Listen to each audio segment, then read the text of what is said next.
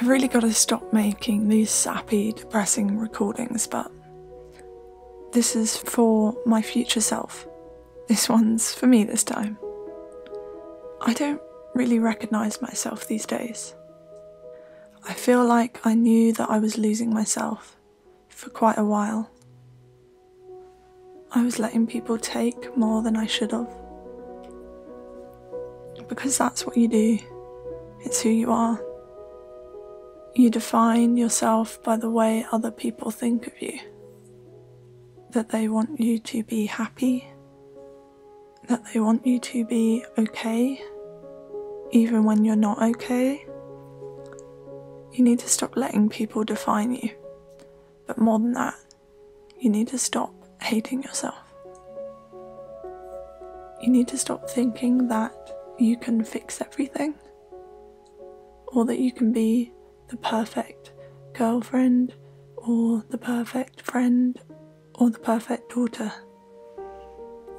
Because really, thinking that you can be perfect is just putting yourself on a pedestal for no apparent reason. You don't have that expectation of others, and yet, who is the person you go hardest on? Heartbreak feels shit. Probably worse than you actually thought it was going to be, but you didn't have any other choice. And you can't keep going in circles. Someday, you're going to have to put you first. It doesn't mean you can't love him. You just have to love yourself for once.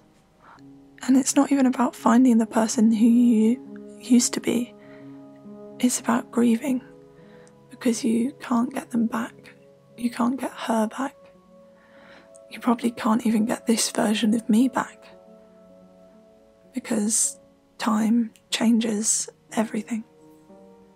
It's okay to be sad about that. It's okay to miss them, miss yourself, miss your hopes and dreams and who you thought you were going to be.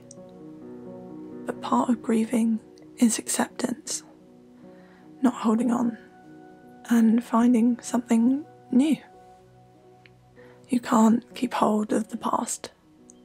And in case you can't say it to yourself right now, I'm going to say it, and I hope that soon you'll believe it too. I love you. I do.